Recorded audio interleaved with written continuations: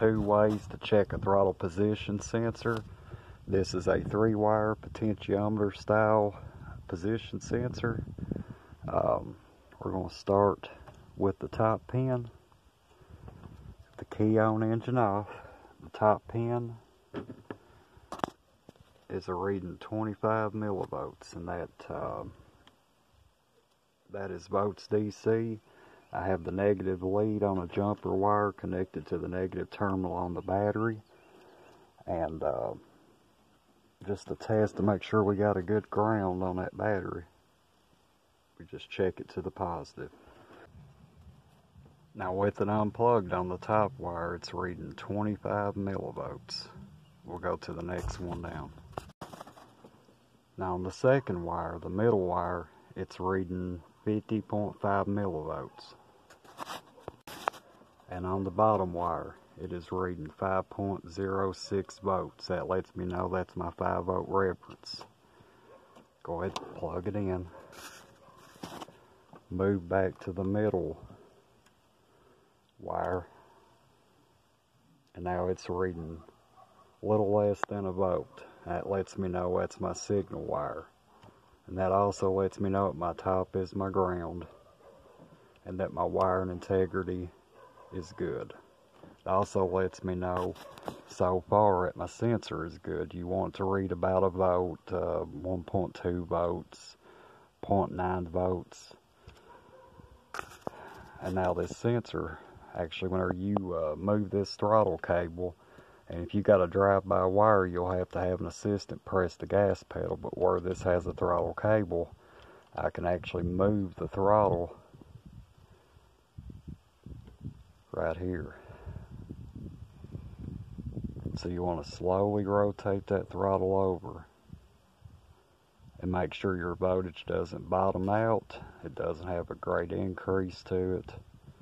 And you'll just keep doing this until you're either satisfied or you'll see a problem with that throttle position switch. And you want to go real slow with this. You don't want to be in a hurry. You can miss dropouts on your voltage. It's actually better to check it with a scope. But if all you have is a meter, that will work fine too.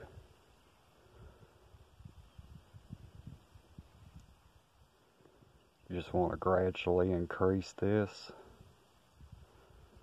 and then it will top out at about 4.5 to 5 volts.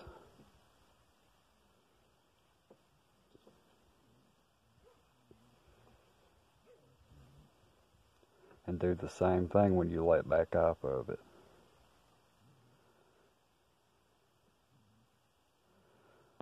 Most of the time, if you have a problem with that throttle position switch, it will actually be right when it's rested. Right when you're reading what I'm reading is 0.9, but you can be reading 1.2 with it rested. And it's usually right whenever you first move that throttle switch. So you want to just barely move it forward and just be real easy about moving it. If you get any voltage drop or it jumps to like 3 volts, change the throttle position switch. But you'll just keep doing that. And I also have a Bluetooth OBD reader. I bought it for $20 at CVS, and I use an app off the Google Play Store called Car Scanner. It's a free app. You want to go in, find your make and model, and then go to the relative throttle, and pretty well do the same test. Just ease it open.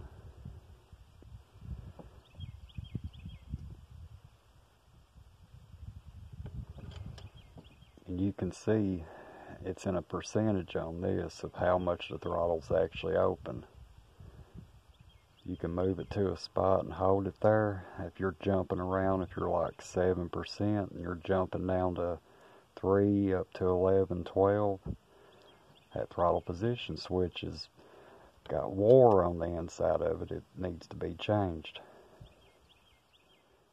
they will get worn. And when they get worn, they become inaccurate. But you can open this all the way up, and I'm going to show you now. Most of the time, the highest it will go is 75%. It's not going to go to 100%.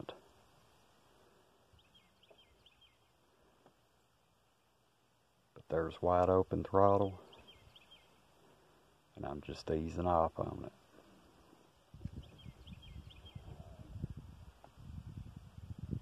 And that's the two ways to check a throttle position switch. Showed how to check wiring integrity.